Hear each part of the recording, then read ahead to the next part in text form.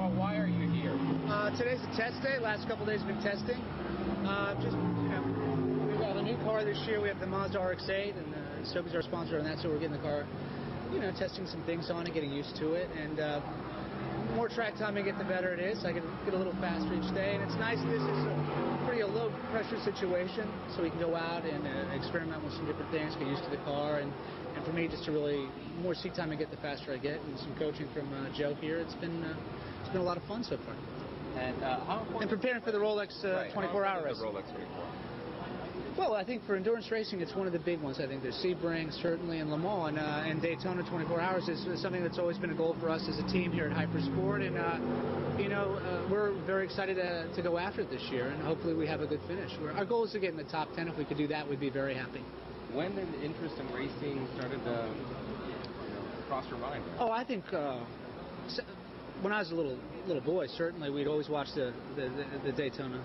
The 500 here and all the races that were there, Indy, all that stuff, since I was a kid. And then just got involved with a Skippy Barber one time, and then went to the Pano School in Atlanta, where I met Joe Foster's the head instructor there, and just started going through those programs and got more and more addicted to the sport. And I really love it. I like the guys that are around it, and also the women drivers that are around it are a lot of fun, and the camaraderie and the challenge mentally and physically, and it's a great sport. Really have a great time. It's always challenging. What's the difference between preparing for a race and preparing for a movie or a role? Well, certainly physically, there's a huge difference, and mentally, there are a lot of similarities. Oddly enough, that I think the acting and all of that helps prepare me for this mentally to stay strong and things like that. So it's a nice balance for the two. This is nice to come and do this, and then I go back to work refreshed and happy to be there. Do you have any reaction from the other drivers, the actors out here, or anything like that? They have a good time with making fun of me, but that's all right. They've been really, actually incredibly supportive and very kind to me, and I can't thank them enough. The whole series, I mean, Rolex and Grand Am, we ran Coney Challenge last year, and actually second in the championship, the team, and Joe was second in the Drivers' Championship. So we've done really well, and I think along with just being there at every race, we're certainly developing some respect from other drivers and other teams, and that's really, at the end of the day, what we want. Is this your first race or no? No, this is not my first race. I've done a handful of Coney Challenge races, and we raced at Miller this year and finished 10th for this car. That was our first race, and then we'll see how we do this season. Tell us a little bit about the team to race. Joe, go ahead. You bring it in there. Joe's a principal. We partners in the team. We met several years ago, like I said, at the Petit Le Mans. Actually, they were driving a Panos Esperante. And now we've got 5 or 6 cars now. How many cars have we got? Well, we've got a shop full of cars. Patrick's been involved with the team since 2004, 2005 time frame, and it's grown a lot. We've become very competitive. Part of your question was the credibility Patrick has with other drivers, and part of that is the fact that Patrick's become involved in the sport as a business and as a credible business, and is working very diligently from the team side as well as the driving side and the business side to support the whole industry, not just himself or his involvement in it. And so that's given him a lot of credibility with the other drivers. Can we get your name and title? Joe Foster. And it's called Hypersport. And when you guys met and you started discussing the fact that he wanted to race, what went through your mind?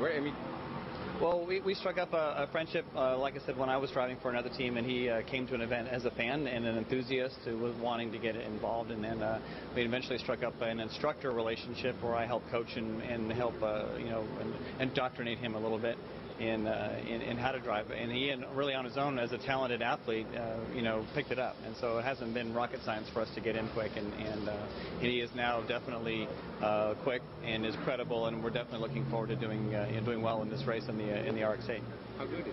Oh, he's very good. If you look, the fact that he's right in front of us. No, he's very good. If you look, this is like any challenging activity. It requires practice to get good and to become competent, and then you've got to continually practice to maintain your competence. And with his other job, it's very challenging to allow him to have that continual practice, that continual reinforcement. And so, given the amount that he is allowed to participate, he's outstanding. I mean, there are guys that he's regularly ahead of now that get to drive a lot more than he does.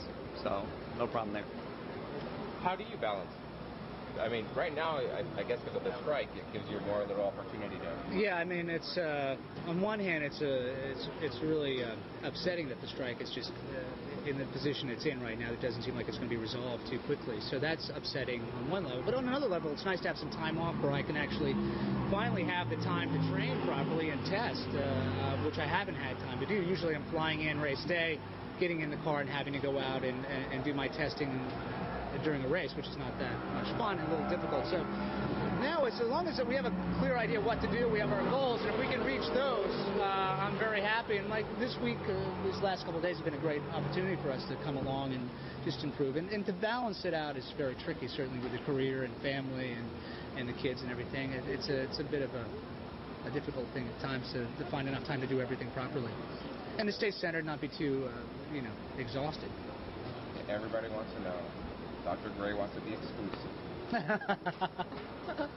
I think this week's episode, a lot of things come to a head, and it's really interesting because it's the last episode we shot before the strike. We don't have any more in the can, so I don't know where it's going to go after this episode, and there's a couple of things that could happen. So it's going to be interesting to see what people think, what happens Thursday night. But that question gets answered. On Thursday. We have to wait for. Not on Fox, on ABC, actually. We haven't gone there. You'd like to add something people don't know about you. I mean, a lot of people don't know that you like to race. Yeah, I really love racing, the camaraderie, and you really can't do it out with the support. You have to have support, and our sponsors have been phenomenal. I do the voice for Mazda, the commercials, and Mazda, we have a great deal with them, and they've been incredibly supportive for developing me as a driver, and I'm very thankful for that. Of course, Sobe Lifewater's been there as well, so we're happy and couldn't do it without them. And the Rolex Series has been really, really generous with their time and their support with me coming in, and it's been a lot of fun, so I got to thank them, and just like to have a good time. Really have a good time, and I think if people want to get into racing, they should definitely go and do a Skippy Barber competition weekend. That's a great way to do it, and their series is a really good way to bring people along racing, and it's a lot less expensive than going out and buying a car, and it's a good way to get the skills to go do it and come out and have fun. It's a great sport. So who's going to win the Rolex 24 in January? That's a good question. We'll see. We'll see. We'd like to be in the top 10. Thank you very much. Really appreciate it.